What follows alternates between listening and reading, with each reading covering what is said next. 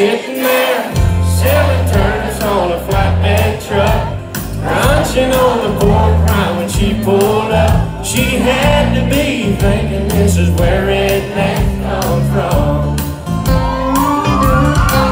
She had Hollywood written on her license plate. She was lost and looking for the interstate, needing directions. I was the man for the job. I told her way up yonder past the caution light, there's a little country store with an old corn sign. You gotta stop it and ask Miss Beth for some of her sweet tea.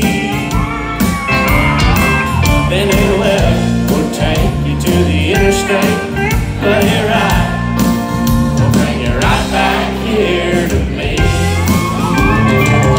I was sitting there thinking about her pretty face, kicking myself for not catching her name.